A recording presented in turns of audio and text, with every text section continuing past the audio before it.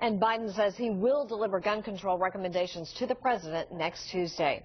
Rhode Island's congressional delegation is taking action against gun violence. U.S. Representatives David Cicilline and Jim Langevin have been appointed to serve on the Gun Violence Prevention Task Force. Today, the two men join U.S. Senators Jack Reed and Sheldon Whitehouse. All four called for a ban on assault rifles and the recent violence across the country.